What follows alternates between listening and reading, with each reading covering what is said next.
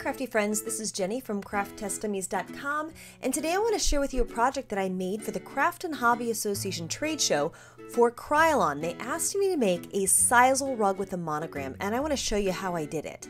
So first I created my stencil using the Silhouette Studio software, and I cut it out using freezer paper of all things.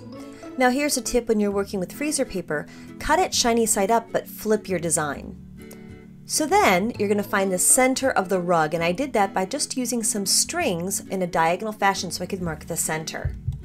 Then I positioned my freezer paper stencil, which I had to do in two parts because it was kind of large, right in the center, and then I used my hot iron to iron it down.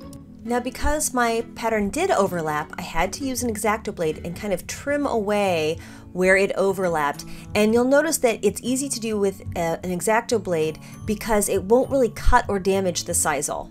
So the next part was kind of tedious but very important. Make sure you tape and mask off your design with newspaper so that what you spray is really just what you want to be, that color. So I used this pretty blue, and when I pulled back all of that stupid newspaper and tape, ta-da! It looked pretty good, except there was one small flaw, and you can see it here on the screen.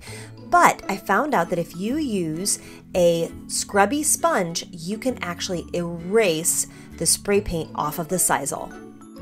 So I realized that the blue border did not match well, so I went ahead and I taped that off, and then I went ahead and I spray painted the fabric trim as well. And as you can see, I added one more interior border, and I love the way it turned out. Now, I was also really thrilled to see it at the Krylon display at CHA.